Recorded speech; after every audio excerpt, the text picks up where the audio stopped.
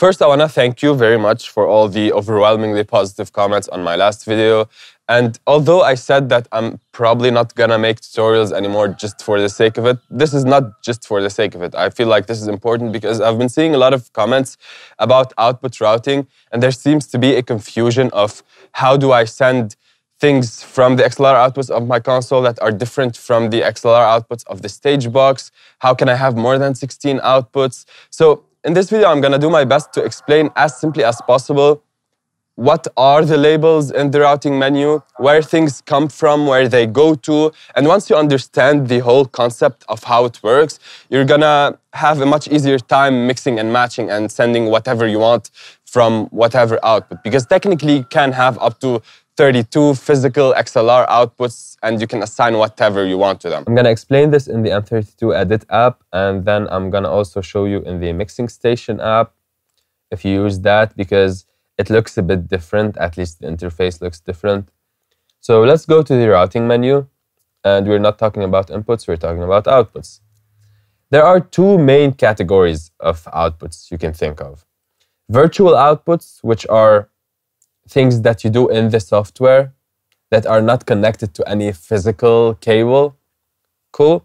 And there are physical outputs, the XLR outputs or the aux quarter-inch jacks that you plug cables into. Okay, so what are the soft outputs or virtual outputs? It's in the out 1 to 16 page, that page, and the ULTRANET page, and the IQ setup, which is for turbo sound speakers. I'm not going to talk about that because I don't have any turbo sound speakers. I never used any turbo sound speakers. And you have the user out. This is also a bit confusing. I'll talk about it, but let's continue. Then you have the second category, which is your physical outputs. You have the XLR page, and that XLR page is just for the local XLR outputs on the back of your console. Okay? Nothing else. So if you have the M32, the big console or the compact one that has physical XLR outputs on the back of it, this is where you decide what you want to do with these XLR outputs. You also have the AES50 page, which you control what goes out of the physical XLR outputs on your stage boxes. And finally, you have the aux out page that controls what goes out of the quarter-inch jacks on the back of your console. If you go to the out page, that's where I think most of you are familiar and know about it. This is where you can assign each of the 16 outputs of the console to pretty much whatever you want. The main left-right, the mono bus, the mixed buses for monitors, the matrix, direct out from channels. So if you plug something into the input for a channel, you can assign one of these 16 outputs to send out that same signal that is coming in, directly out, without going through anything else. Okay, and you can also send it direct out of the aux inputs. And if you're wondering, what is aux 7 and 8? Because you only have 6 aux jacks on the back of your console. 7 and 8 is the USB input. So if you're playing tracks, stereo recording from your USB stick that you plug into the front of your console, that is aux 7 and 8. What is coming from the USB, you can send it out of in output of these 16 outputs. You can also send a direct out from the effects returns. This is not the effect bus that you are sending stuff to. That is the return that is coming back from the effect to the console. Okay, and finally, you can also send out of one of these outputs your monitor, left, right. So what you hear in your headphones or in your near field monitors, if you're using like physical speakers to monitor. And you can also send your talkback microphone out of one of these outputs. Cool? But these are not just 16 outputs that you can use. You have 16 more outputs that you can use that are in the ULTRANET page, the P16 outputs. And they are assignable in the same way that you do right here for the out 1 to 16. It's the same for the ULTRANET outputs. It's just 16 more. Cool, so you can assign them to matrices, to mixed buses. By default, they are assigned to direct out from channels. So whatever goes into the input for a channel will go out of this ULTRANET output, because these are usually used for the P16 personal monitors. But if you're not using these, or if you are, you can still like do stuff with these outputs. You can still send them out of physical outputs, even if you are using P16 personal mixers. So they will still go to the personal mixer, but you can also make them go out of a physical XLR output. And you can send them, like the out page, the same thing, from a direct out of an aux. You can assign it to one of these outputs, or direct effects return, or the monitor that you hear in your headphones, or the talkback. Cool. So this is where you have the most flexibility in assigning things, each output to whatever you want. Out 116 and the ULTRANET page. Okay, now these are soft outputs. They are still not going out of any physical XLR plug, right? And before I continue, I should mention that you can also decide what you want to do. If you want it to be pre-fader, post-fader, pre-EQ, post-EQ, with mute, without mute, as it is, local or input means the signal as it is. It doesn't, like the EQ, the fader, the mute doesn't matter. Okay, so if you have very loud sound coming out of your monitor and you don't know why, and the fader is all the way down, it may be on pre-fader or input. So you have to assign that to post-fader. Okay, now we assigned whatever we want to these outputs. We still have to send them out of physical outputs.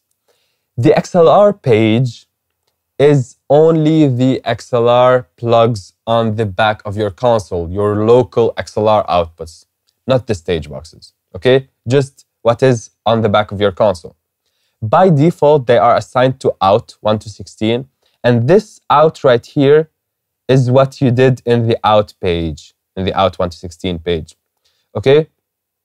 So from output 1, from physical XLR output 1 to 4, you are sending out this out 1 to 4. Cool? From physical output 5 to 8 on the back of your console, you are sending this output 5 to 8. This is what it means. You can also change that. You can assign them to ULTRANET, which is these ULTRANET outputs of the P16 outputs. So you can send out of the physical XLR outputs on the back of your console what you assigned in the ULTRANET page. Cool? You can also do the same with the AES50, with your stage boxes. By default, they are also assigned to out 1 to 8, out 9 to 16. You can also assign them to ULTRANET. So what is here, output, AES50A 1 to 8, is the physical XLR outputs on your stage box that is connected to the AES50A port. And this is for the B port. Okay? So let's walk through them. If I assign AES50A 1 to 8 to local 1 to 8, it means whatever is coming into the physical local XLR input on the back of your console will go directly out of the physical XLR output on your stage box that is connected to the AES50A port. Cool? If I assign AES50A 1 to 8 to AES50A 1 to 8, it means whatever is coming to the physical input of the stage box that is connected to the A port will go directly out of the physical output of the stage box that is connected to the A port. You're still with me? If I assign AES50A to AES50B 1 to 8, it means the physical inputs of the stage box that are connected to the AES50B port will go out of the physical XLR outputs of the stage box that is connected to the AES50A port, or the console that is connected to it, because it's not just stage boxes, whatever is connected to the AES50 network. Cool? You're still with me? If I assign it to card, it means whatever is coming from your computer that is connected through a USB cable. it's coming from your computer into your console, that will go out of the XLR outputs of the stage box. And you can also send the aux. When it says aux, it means the aux outputs. So if you're using inserts, physical external hardware inserts that will normally go out of the aux, the 1/4 inch aux outputs, you can assign them right here to go out of the XLR outputs of the stage box. Okay, same thing. You can assign the aux in, whatever is plugged into the physical 1/4 inch jack on your console, whatever is coming in to it, you can send it out of a XLR output on your stage box. And then you have your user out, which I'm going to talk about right now. It's confusing. It's a bit confusing. If you're working not in the app, on the console itself, it's easier. It makes a bit more sense, but it's still confusing. So here's what you do. You find the area in which you want to work. So if I want the source, which is where I'm getting the signal from, let's say I'm getting it from AES50 1 to 8, I want to send it out of the XLR outputs of, I don't know, 17 to 24. So I select this intersection, and then in here I decide what I want to do, what I want assigned to. Then I go select something else, assign stuff to it. Okay, so this is how it works. I really don't like to use it because it's kind of clunky. You can do the same stuff with the XLR page, which is the physical XLR inputs on the back of your console. So you can assign them. You can send out of output 1 to 4 on the back of the console. What is coming into input 1 to 4, that is also on the back of your console. Local means on your console, not stage box.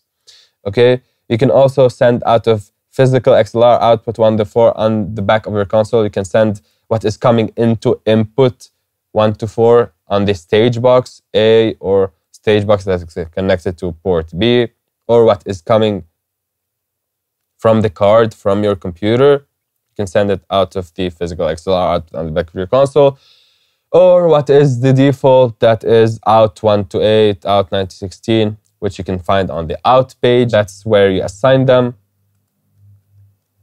Or you can assign the ULTRANET, so the P16 outputs that you do on the ULTRANET page. You can make them go out of the physical XLR output on the back of your console, like this. Or you can send the aux out. So whatever is going from the aux out, you can make it go out of the XLR output on the back of your console. Or whatever is coming into the aux in will go back out directly from an XLR output. Or the user in and user out. There's also the card. It's the same idea. By default, if you're recording multi-tracks, for example, you're going to have local inputs. So the card by default will record the local XLR inputs on the back of your console. If you're using a stage box, you'll have empty recordings because you need to assign the outputs of the card to AES50A or AES50B so that it records the input of the stage box and not the input of the console, because you're not using the input of the console. Same thing for AES50B. Now, you will find also card section in the card, so it's recording itself. It might be a bit confusing at first, but yeah, whatever is coming from your computer into your console can also go back out of the console through the card into your computer. It's kind of useless, to be honest. Like, why would you do that? But you can if you want. You can also record the out 1 to 16. And this out 1 to 16 is where, in this page, where you assign the output. You can also record the ULTRANET outputs that you assign in the ULTRANET page. And the aux outs and the aux ins, user in. We went through these multiple times. And that's it. You also have the aux out page if you're using the big console with the physical 1/4 inch jacks that you can send out of the main left right. you can do that if you want. By default, it's insert. So if you're using physical inserts and you insert physical hardware, that will go out of the aux by default, but you can assign them to main, left, right, or to the monobus. So if you're using all your XLR outputs on your console and on your stage box and you still need outputs, you can do that right here, or to a matrix, or you can send a direct out of a channel from the aux out, the 1/4" jack. Here in the mixing station app, if you click on the arrow up and down button and then go to output routing, you can see right here the outputs page is the same as this one, the out 1 to 16. Okay, so that's the output page where you can decide what you want to assign to each output, and where you can also decide if the signal should come as it is, or pre-EQ, or post-EQ, or pre-fader, or post-fader. Usually, it's better to have it post-fader unless you're using the P16 outputs for the personal monitors. Then you would send it however the musicians like. Definitely not post-fader, pre-fader, okay? Or post-EQ, or without EQ, or just like they want it. But don't do post-fader for monitors, never, always pre-fader. Then you have your aux out page where you can also assign the AES EBU outputs. This is the XLR type plug on the back of your console where you can assign different things to it. The card and XLR outputs on the same page in this app. So these are the XLR outputs, which are the physical XLR outputs on the back of your console, the local outputs, this one. So that's this. So you can assign out 1 to 4, which is default. Now I'm not connected to the console, that's why they are assigned to the wrong thing. Or you can assign the ULTRANET, which you work on this page, ULTRANET output. And here you have the AES50A, AES50B. That's pretty much it. That's it. I hope this gave you a better understanding, or at least helped you understand a little bit more how outputs work, so then you can mix and match and do whatever you want with them. You can find the playlist with more tutorials on this console in the description of this video, or click right here for a video that YouTube thinks you should watch next, and I'll see you in the next video.